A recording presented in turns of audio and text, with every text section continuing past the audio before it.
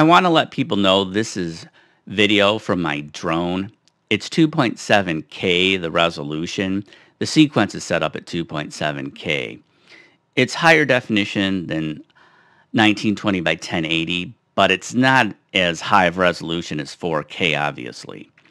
I want to hit play so people can see what's going on here. As we can see, this looks kind of pixelated, picture-in-picture. The water here probably looks a little bit pixelated. It might look like there's artifacts even. If I go full screen, we get rid of a lot of the pixelation and the compression artifacts. It looks really clean. I'm going to go back down to the smaller size. Here we see pixelation. It just doesn't look that crisp and clean, unless we're at full screen. With Premiere Pro, though, there's some cool things you can do.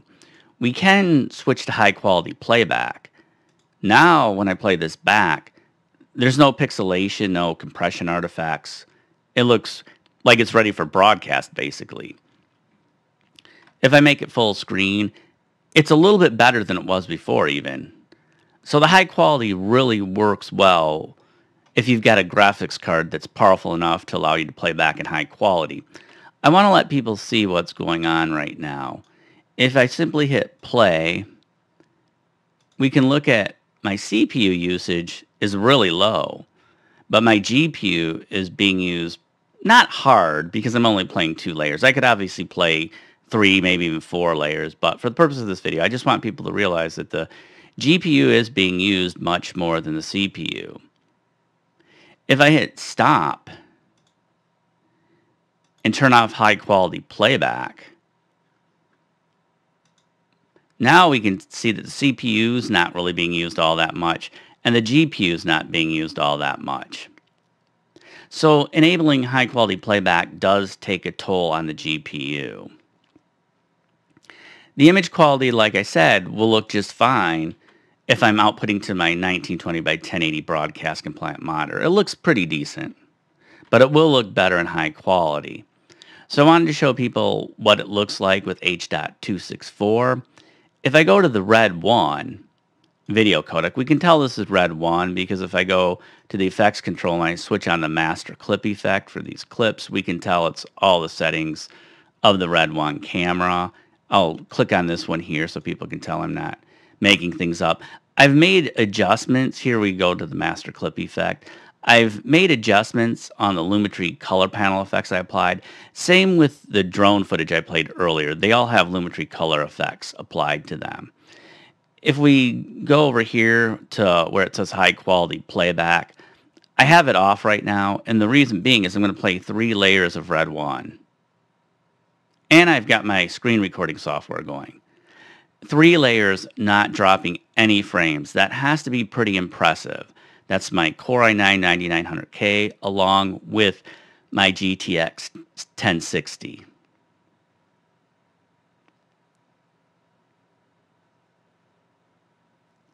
Not too bad. Now, if I come back and hit play again, we can see that the CPU usage is pretty low. The GPU is getting pegged a lot more than CPU. I don't have it on high quality. We're not even playing track mats. I'll skip this. I'll cut to the chase. This is in high quality playback now. It can play 1 layer easy enough in high quality playback, but it couldn't play those 3. We see the CPU usage and the GPU usage. The GPU is still getting pegged much more than the CPU. That's why there's a reason to have an RTX 2070 or even an RTX 2080 Ti. Keep in mind, I'm not using track mats. These are just simple picture-in-pictures. That's enough of the Red 1 footage. This is ProRes that was transcoded to H.264. Obviously, I can play this at high quality. If we look over here, high quality playback is on. It's at full resolution, just like the Red 1 was at full resolution. I should come over to the Red 1 codec, though, too, and show people that you can scrub 4K really easy. I'm going to go to ProRes at 24 frames per second, 4K. I want people to realize that I do have high quality on. This is kind of interesting, though. I'm going to hit play. If we look at the CPU and GPU, The CPU is getting pegged where the GPU isn't. Premiere Pro has a hard time playing back ProRes. I just thought I'd show you several different video codecs and let you know what's up. But I can still play a picture-in-picture easy enough at high quality. So that's got to be pretty impressive, my new system. To be able to play 3 layers of Red 1 video codec, it has to be impressive. I'll come back over here, switch off the high quality playback, hit play one more time. I'm going to go full screen. You can't ask for any better than this. That should be pretty impressive to everybody. And when people say, oh, Premiere Pro doesn't have any real-time performance, as everybody can tell, it can play 4K just fine. And then I can scrub 4K just fine. I don't know what people are talking about. And I want to let people know, I could use my old Haswell CPU and do pretty much all the same stuff I'm doing here. I can just get more layers, and instead of watching it at half resolution, with the i9 processor, I can obviously do everything at full resolution. But everything that I'm doing here could have easily been done with the Haswell processor that I had. And a Haswell CPU and a GTX 1060 is not a super powerful beast of a system by any stretch of the imagination. As you folks can see, all the sequences were playing back at full resolution. The drop frame indicator did not go off once. I was surprised because I was also doing the screen recording and I thought that would trigger it off. The GTX 1060 is a pretty decent card. If you're not going to do multiple layers, sure, you could get by with the GTX 1060. But I want to be able to have my system be a pretty well-matched system. In other words, if the CPU can handle playing back 5 layers of 4K, I want the graphics processor to be able to handle playing back the 5 layers as well. I'm making this video to let people know that Premiere Pro uses the CPU to play back the video files, whether it's ProRes, H.264, or the Red 1 R3D files. The graphics processor handles the picture-in-picture, color correction, motion blur. Basically, the special effects are handled by the graphics processor.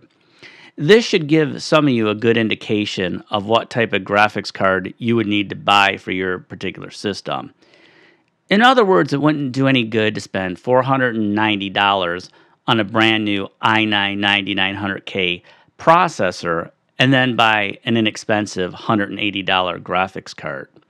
At the same time, you wouldn't want to buy a $250 quad-core CPU and run out and buy an RTX 2080 Ti. They'd be pretty mismatched for all practical purposes.